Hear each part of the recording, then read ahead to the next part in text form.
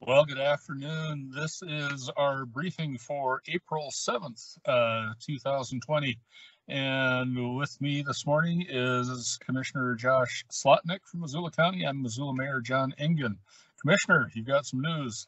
I do. Thanks, Mayor.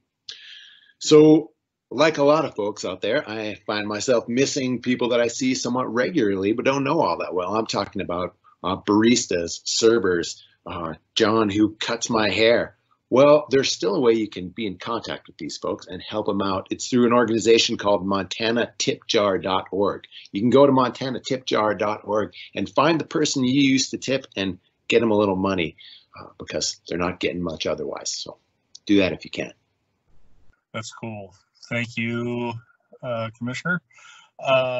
So our Missoula County testing site is up and running at the Missoula County Fairgrounds.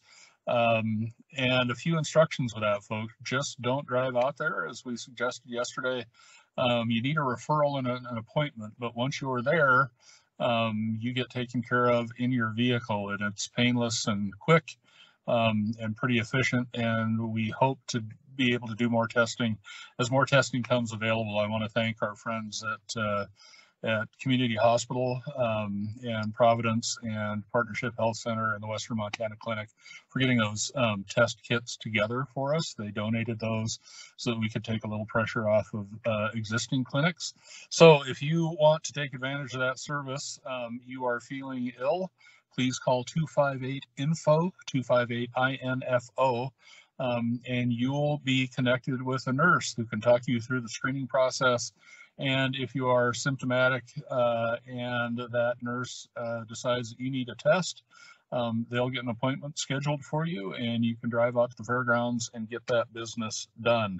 We're at the start of this, and we hope to ramp up as testing becomes available. Josh. Yeah, thanks. It's a great thing. Our partners basically moved heaven and earth to get that thing going.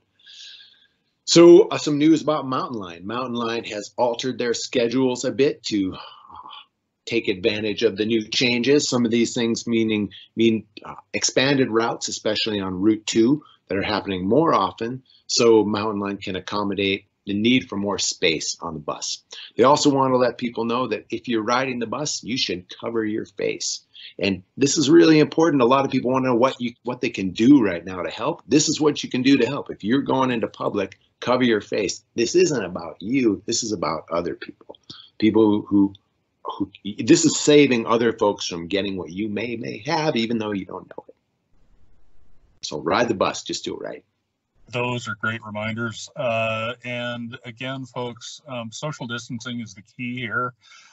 You've heard some news over the last couple of days, recommendations that you wear face masks, whatever you can cobble together.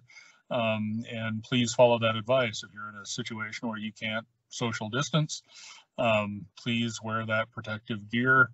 But it does not take the place of social distancing. So even if you're wearing a mask, don't bunch up. A couple of reminders from our friends at parks. Remember, our parks are open even though playgrounds are closed, right? So you can use the rest of the park, engage in that social distancing, get out and enjoy some fresh air. But those playgrounds are closed because we just can't keep them clean for you. And the ability to social distance is limited there. And then why not? A reminder, again, please only send toilet paper down the toilet. We're getting some other stuff in there, and that causes a bunch of problems for the system. And you don't need to contribute to the expense of repairing our wastewater system, nor do you need the expense of having a plumber come out and try to figure out why something really big and not okay for a toilet is in your toilet's pipes. So TP only, folks. We appreciate that. Commissioner, you got anything else? That's it. Thanks, everybody. Thank you, folks. I am in my car. I am not driving, just to make you aware. At the moment, bouncing between appointments. We're trying to get a city council meeting set up for Monday. It's involving some technology. I had to be in council chambers to get that done.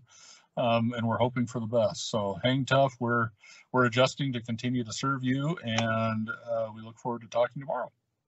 Absolutely. Thank you.